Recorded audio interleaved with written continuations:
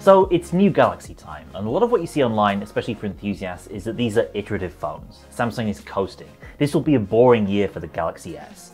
And I can kind of see where they're coming from, especially since the Ultra looks almost unchanged this year, at least from the outside. For what it's worth, I don't think these are boring phones. They're likely to be among the best you can buy this year. But the reasons to care about them don't really have anything to do with the way they look on the outside. So let me explain. Take a sec to subscribe and we'll dive into what you need to know about the Galaxy S23, S23 Plus and S23 Ultra.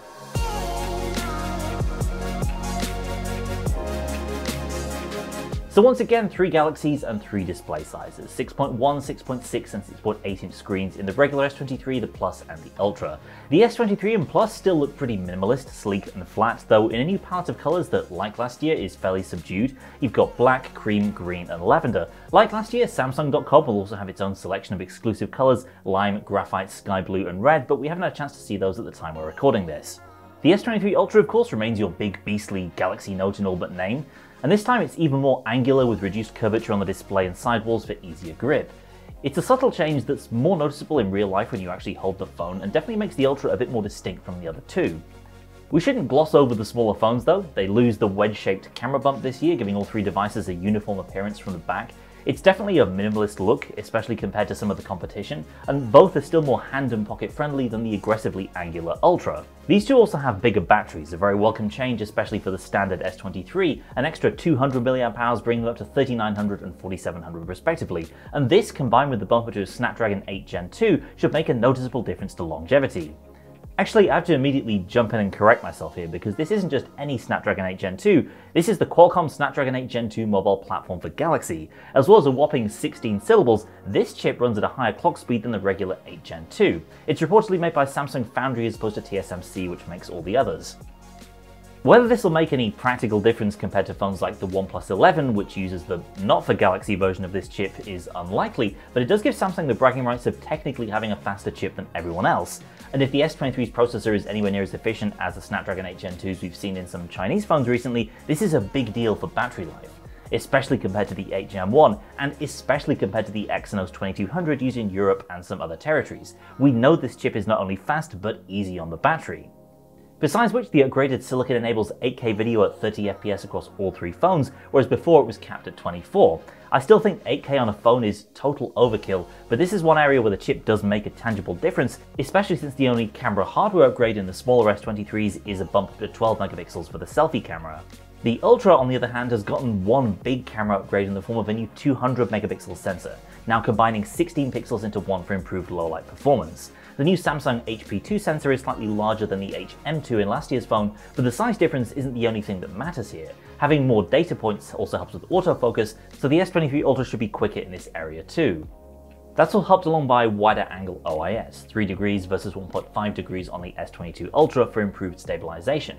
And Samsung's also talking up its improved VDIS video stabilization and AI noise reduction for video thanks to that new Snapdragon chip, but we'll have to wait and see what kind of difference that actually makes. Meanwhile, there are new toys to play with in the camera app, including a dual exposure mode that lets you quickly snap photos and then combine them. And the S23 is also matching one pretty neat camera feature that'll be familiar to Google Pixel owners. Astro Hyperlapse is Samsung's version of astrophotography, where you can capture details in the landscape and the cosmos at the same time. And there's even a constellation guide built in, which is pretty neat. Expert RAW is back and now lives within the main camera app with a 50 megapixel mode that gives you all the control you could wish for, now at a higher resolution. Despite the lack of changes to the ultra-wide or telephoto camera hardware, the S23 Ultra is still likely to be one of the best camera phones of 2023, especially for telephoto. Samsung still crushes it in zoom shots, and I was really impressed with the results around 30 times, which anecdotally seemed a little bit better than what I get out of the S22 Ultra at that level. Maybe that's due to more data from the main sensor or just improved processing. On the software side, Samsung's One UI is now up to version 5.1 with just a handful of changes compared to 5.0 as exists right now on phones like the S22. There's a new feature where the display can be adjusted for 3 kinds of lighting conditions, an intermediate level with moderate lighting as well as modes of very dark or very bright environments. In bright sunlight, for example, it'll boost the shadows so they're more visible, and in very dark conditions it'll lower the highlights for a more comfortable viewing experience. Meanwhile, the advanced eye comfort feature can tweak individual colors to avoid eye strain. Bixby Text Calling now supports English, letting you type answers to your calls when you're not able to speak. This was announced last year, but until now is only available in Korean. And there's a new collaborative mode for Samsung Notes as well, powered by Google, though we didn't have a chance to demo this.